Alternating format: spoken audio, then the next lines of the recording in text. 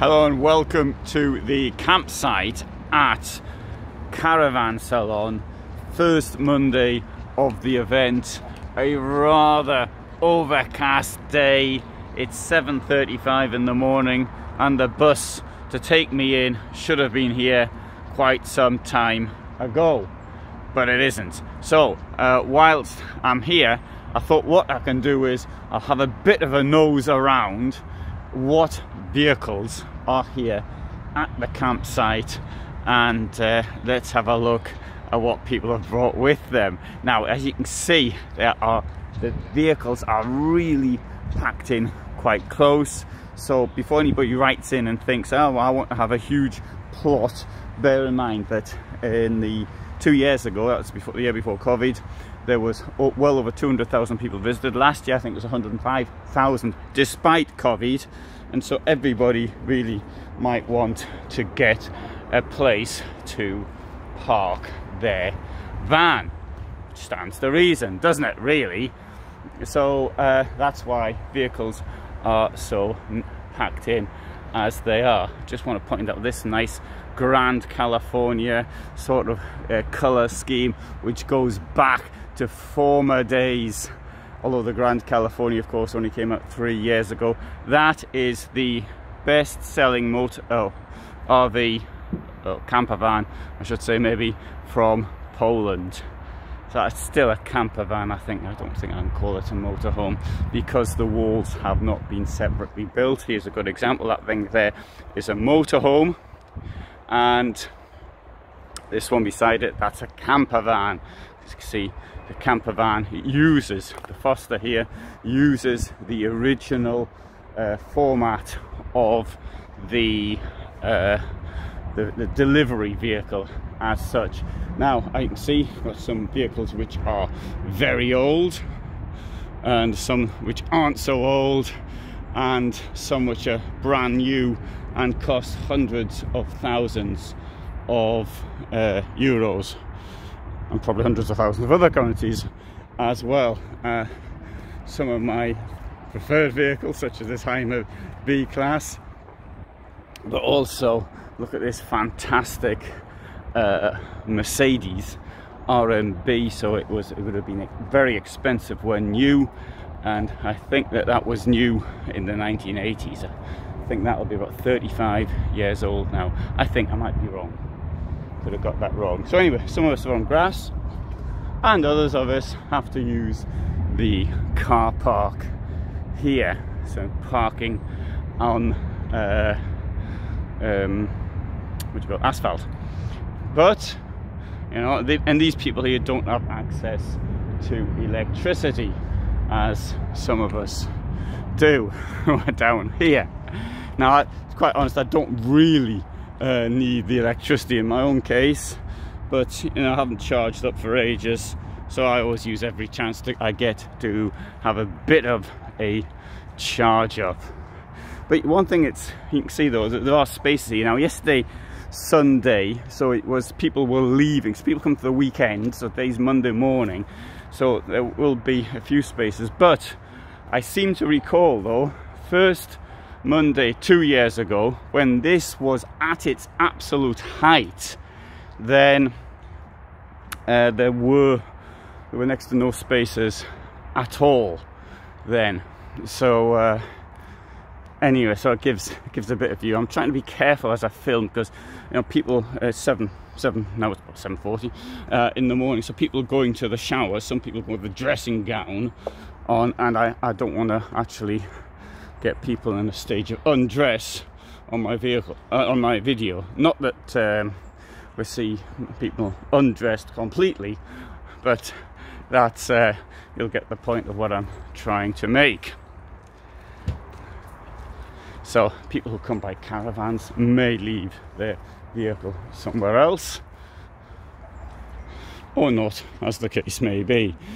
Many people, as you can see, are using their vehicles for advertising. Makes a lot of sense to actually show, to use this and put their products in front of those who are at the campsite.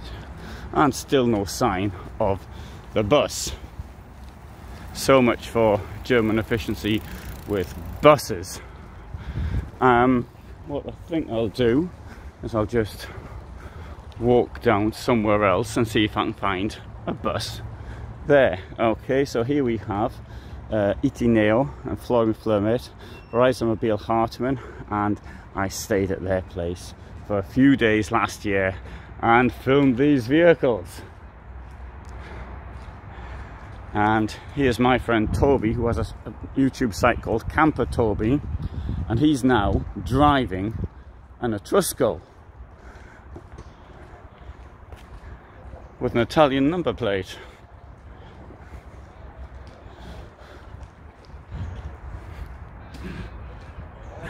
Good morning. And so that's a friend of mine who has a motorhome dealership in Paderborn, which is to the west of here, a couple of hundred kilometers from here. Morello home. I thought I might end up in one of them, but yesterday I had €250,000. I suspect, well, that's a new one. I suspect it may well be some time before that happens. Here's a Palace liner.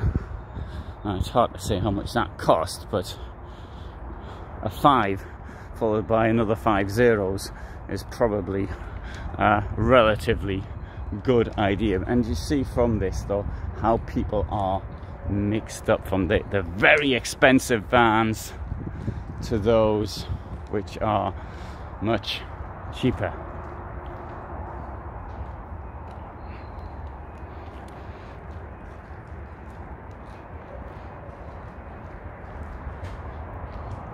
We see very many people have got stands, so I presume that this, I don't know, Mondel parts, Voca 200 by Camp Crown, they'll have a stand. They have Peggy Peg, camping pegs for tents, for example.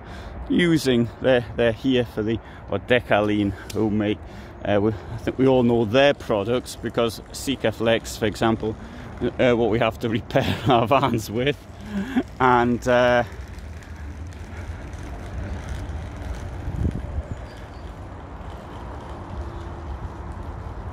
oh, look, there's a bus down there.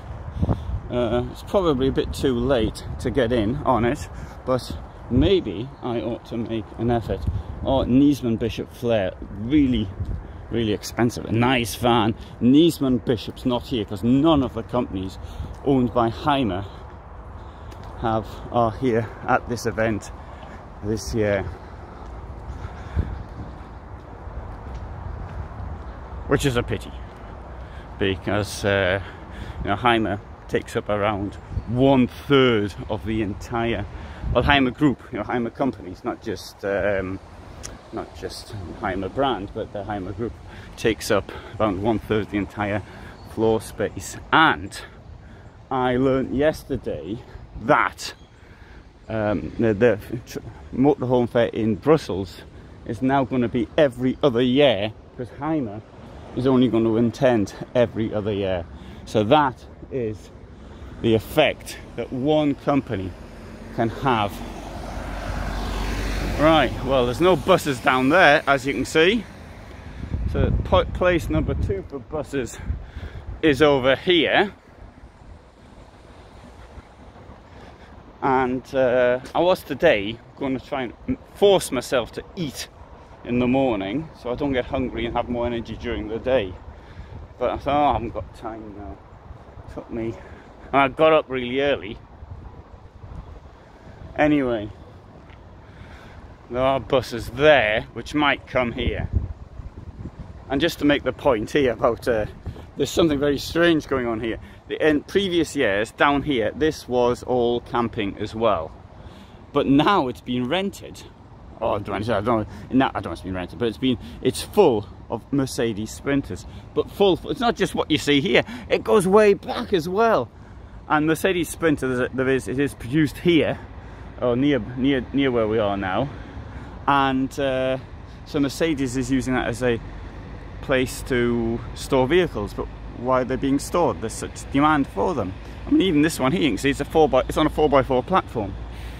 Maybe it's for use by motorhomes, I don't know, but motorhome use is quite small. Anyway, look, there's a bus coming down here now, so this could be for me, so I'm going to get on it. And so, no, it's not coming down, it's stopped. That's the end of that bus.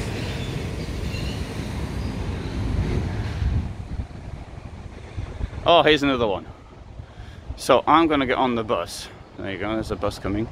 I'm getting on the bus, and so hope you found that interesting. So a little insight into the campsite here at Dusseldorf.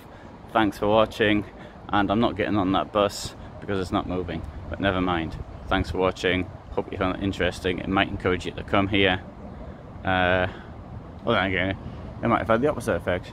You might think, what a waste of time. No buses. Why should I come here at all? Good point. All the best from Dusseldorf.